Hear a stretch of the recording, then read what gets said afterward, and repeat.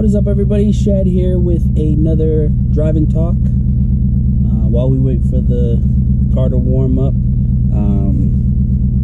just want to give a shout out to Lethal. They added a number of new items to their apparel, this hoodie being one of them, and it is really comfortable, really soft. It's not for freezing temps, but oh well. And then their hats. So if you want some cool merch and you represent Lethal, grab some. Today's story is actually going to kind of continue off of the last one. This one is the craziest police encounter that I've personally ever had, and crazy isn't really the proper term. Insane is more like it. It was very scary. And this happened when I was living in Florida. Two of my friends, I won't mention any names, one was a guy, one was a girl. Well, let me get started and then we'll get to the story. See. Oh, and yeah, just recently, this vehicle I bought new in 2016, and the battery finally crapped out on me 5.5 years later. So pretty lucky. Got a new one. Car's running better. Yeah, so let's get on.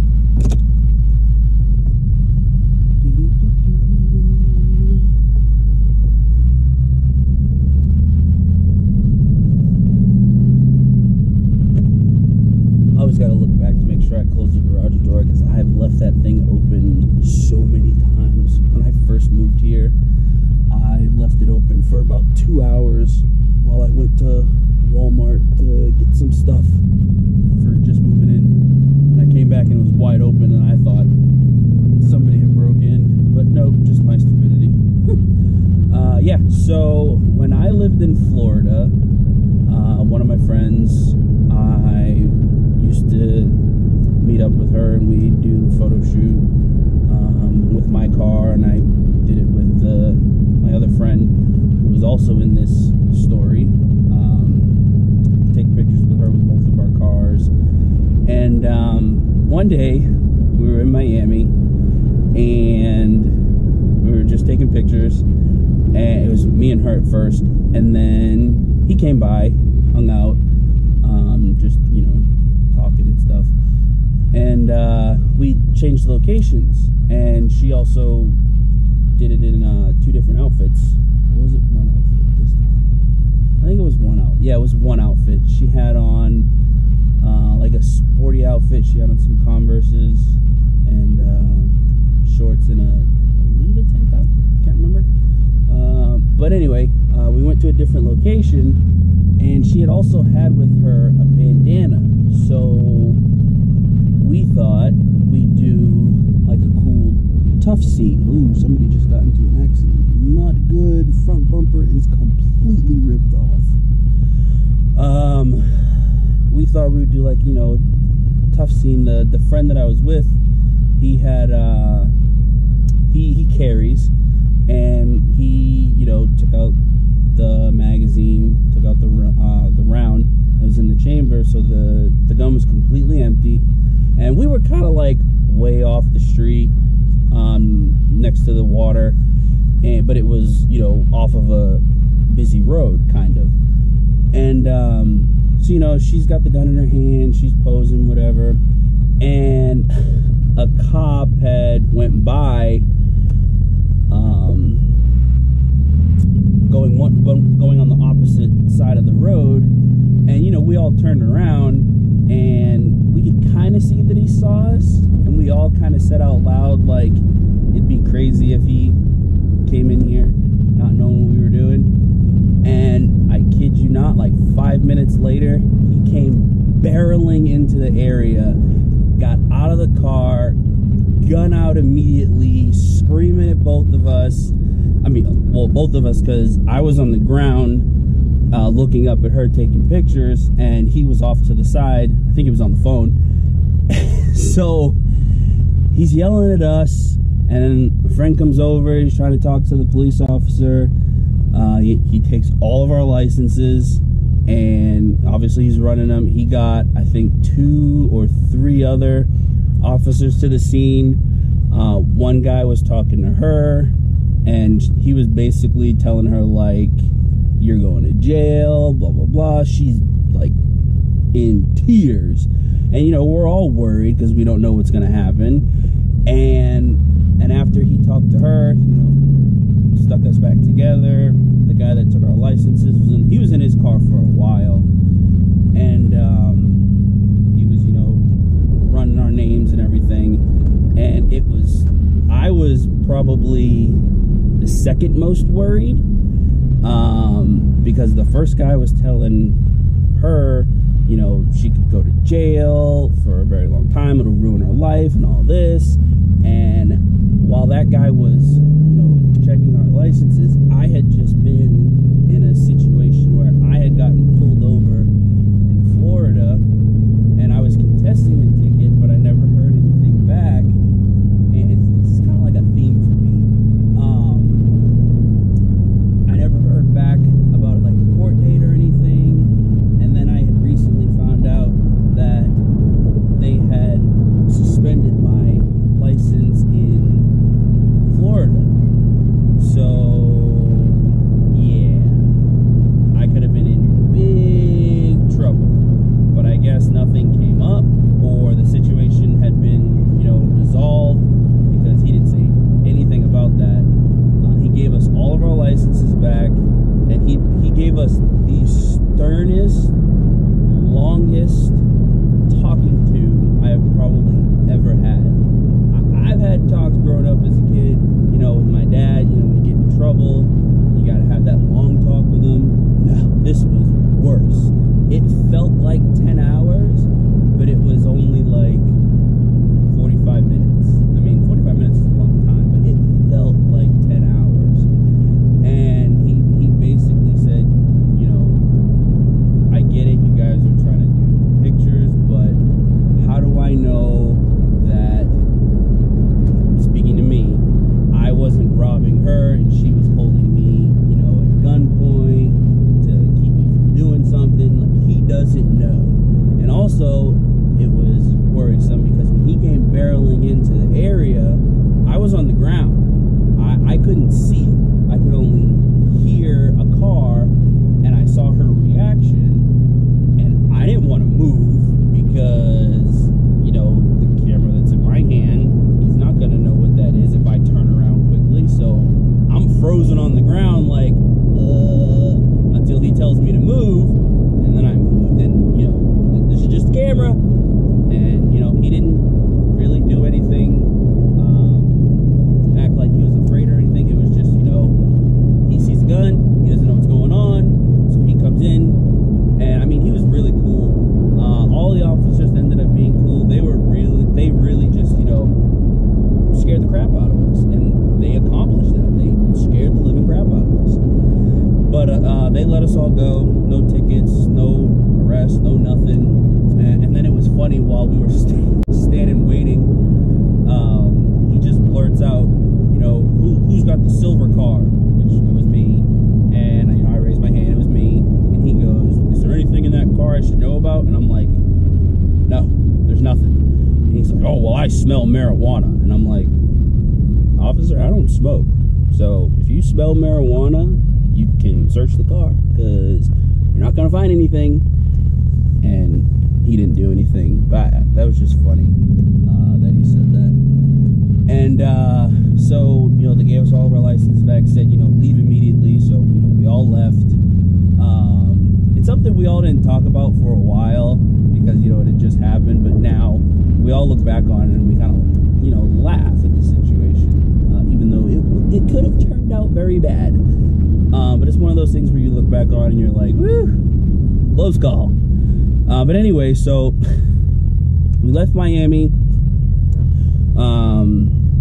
My friend and I, she went home because, you know, she was just like, you know, done with the day. She's like, I'm going home. But myself and my friend, you know, we went out to eat, And after we ate, you know, he felt bad. He apologized to us all because it was all of our ideas, but you know, he felt bad the most. So you know, he apologized a lot.